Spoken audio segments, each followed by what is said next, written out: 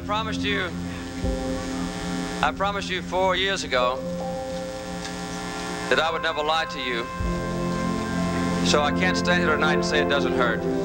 It's now apparent that the American people have chosen you as the next president. I congratulate you and pledge to you our fullest support and cooperation in bringing about an orderly transition of government in the weeks ahead. My best wishes are with you and your family as you undertake the responsibilities that lie before you, and I signed it, Jimmy Carter.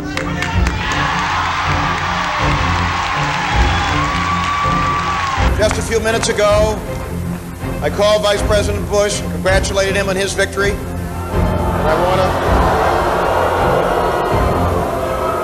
And I know I speak for all of you and for all the American people when I say that he will be our president, and we'll work with him. This nation faces major challenges ahead, and we must work together. We should see it that the people have spoken, and we respect the majesty of the democratic system.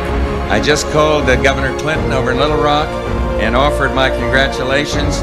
He did run a strong campaign.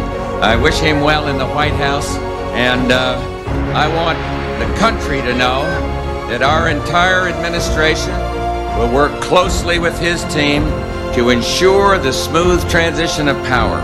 There is important work to be done, and America must always come first. So we will get behind this new president and wish him well. Just moments ago, I spoke with George W. Bush and congratulated him on becoming the 43rd President of the United States. And I promised him that I wouldn't call him back this time. I offered to meet with him as soon as possible so that we can start to heal the divisions of the campaign and the contest in which we experienced. But in an American election, there are no losers. Because whether or not our candidates are successful, the next morning we all wake up as Americans. A little while ago, I had the honor of calling Senator Barack Obama to congratulate him,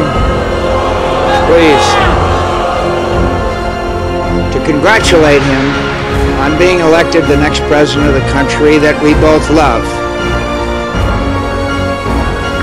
In a contest as long and difficult as this campaign has been, his success alone commands my respect for his ability and perseverance.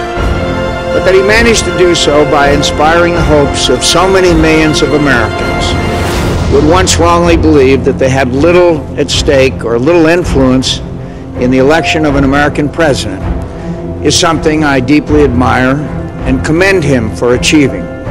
Last night, I congratulated Donald Trump and offered to work with him on behalf of our country.